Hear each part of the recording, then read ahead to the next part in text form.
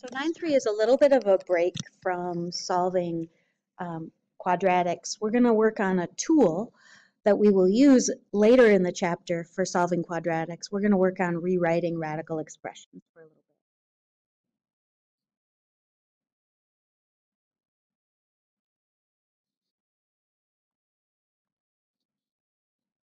bit. A radical expression is one that involves a square root sign, like the square root of 4.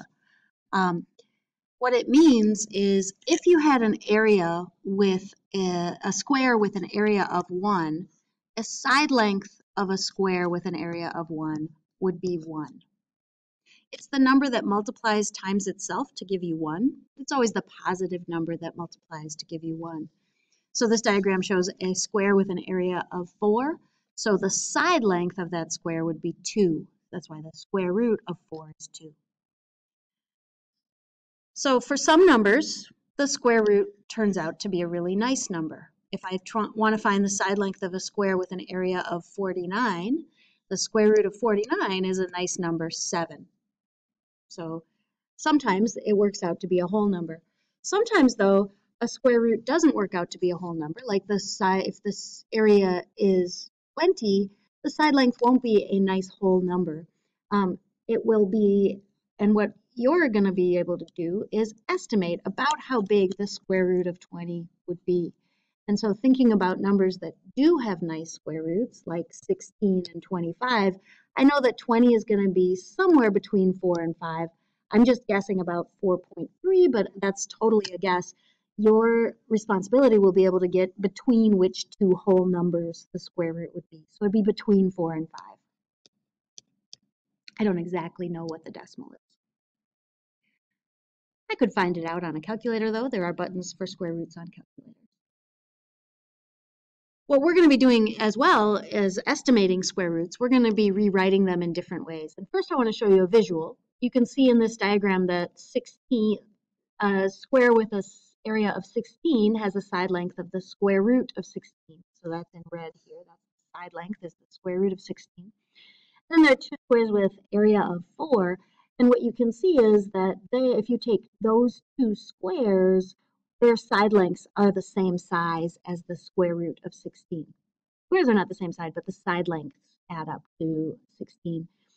So visually, that means that we can write the square root of 16 as 2 times the square root of 4.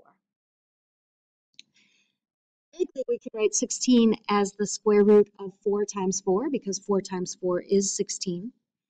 And then we can separate those square roots, and because at multiplication you can separate your square roots, and the square root of 4 we know is 2, so one way to rewrite 16 is 2 times the square root of 4.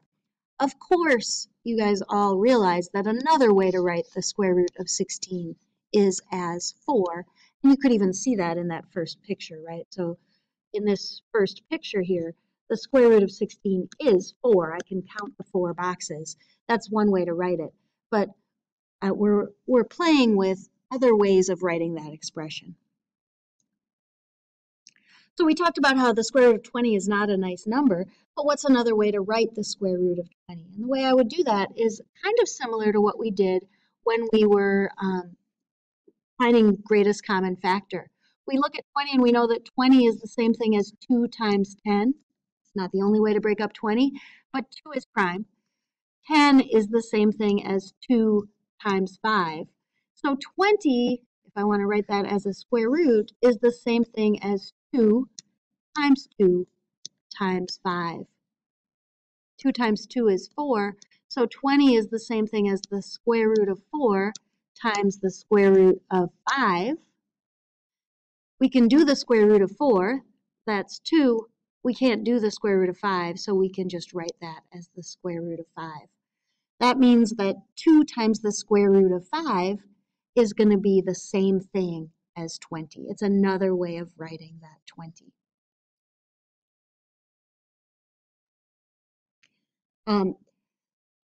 One of the things you'll be asked to do on homework is comparing radical expressions, comparing are they the same or are they not the same.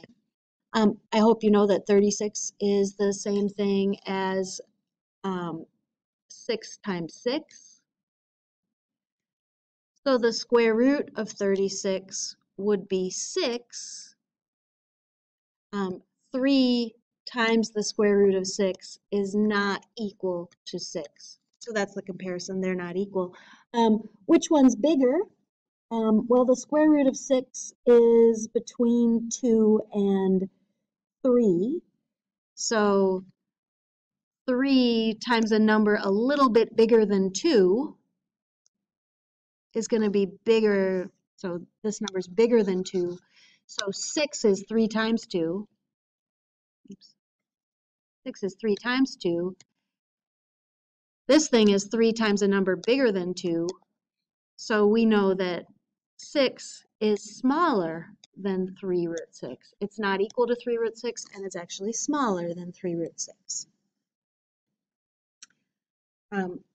I'll give you a minute to try to rewrite number 2. See if there's a way that you can think your way through which one of those is larger. Please pause the video, return after you've thought about the problem. Okay. If I want to break up 72, 72 is the same thing as 8 times 9. 8 is the same thing as 4 times 2. 4 is the same thing as 2 times 2. And 9 is the same thing as 3 times 3. So if I'm going to break up 72, I have 2 times 2 times 2 times 3 times 3. That's the square root of 72. I can rewrite that as the square root of 4 times the square root of 9 times the square root of 2. I had 3 2's, so 2 of them made 4, which has a nice square root, and then one more doesn't have a nice square root. Square root of 4 is 2. Square root of 9 is 3. Square root of 2 is just square root of 2. So 2 times 3 is 6. Square root of 3. Okay. Oh, no, not square root of 3. Why am I writing 3? Square root of 2. So square root of 4 is 2. Square root of 9 is 3. Square root of 2 is still square root of 2. So it turns out that 6 root 2 and the square root of 72 are the same thing. So 6 root 2 is equal to square root of 72. I was able to write square root of 72 as 6 root 2. That means they're equal.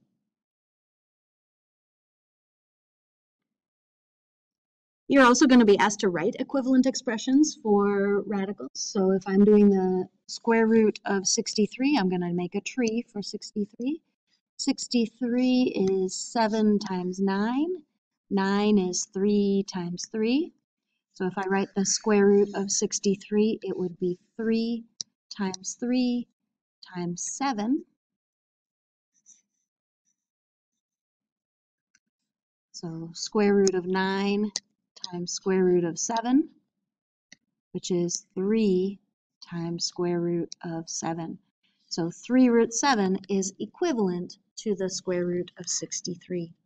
We have a preference in math for not having any perfect squares left inside of our number. So 7 is a number that doesn't have any perfect squares in it, whereas 63 has a 9 in it, which is a perfect square.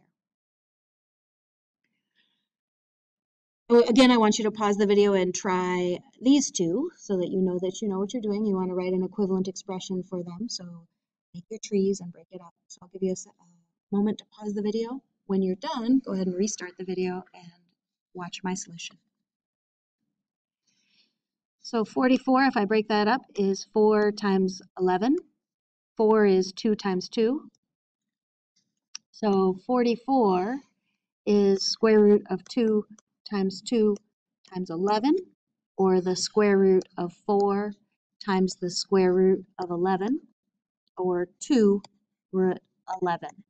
So that's an equivalent expression to the square root of 44. 27, if I break that up, would be 3 times 9. 9 is 3 times 3. So we have 3 times the square root of 3 times 3 times 3, which is 3 times the square root of 9 times the square root of 3.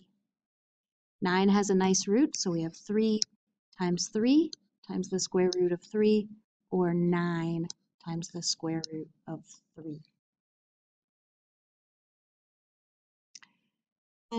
We can also do this same process with variables. I'm going to show you one example of this, but it's not going to be emphasized on tonight's homework. 63 we can break up as 7 times 9. 9 is 3 times 3. So I can rewrite this as 7 times 3 times 3, which is a perfect square. It's 9. X to the 9th I can write as x times x times x 9 times, right? 1, 2, 3, 4, 5, 6, 7, 8, 9. Each pair of these x's is also a perfect square. So if I rewrite this a little bit, I have square root of 7 times square root of 9 times square root of x squared for this one times square root of x squared times square root of x squared times square root of x squared times, I have 1 left over x, so square root of x. These are all my perfect squares that I can take the root of. So I have 9 times x times x times x. So the square root of x squared would be x, x, x, x. So I have 3x to the 4th. And then the x and the 7, I can't take the square root of. So I write 7x inside of there. And it's no more difficult with variables. It just means that you have to think about what a perfect square means. Here's kind of a summary. When you have a square root and you can separate it into 2 roots and write that as a product, which allows us to break up our number and then write it as separate roots and break up our number. You can also, if you have square root of 3 times square root of 6, you can combine that as 1 square root. That's another tool. And we can do the same thing with variables that we do with numbers.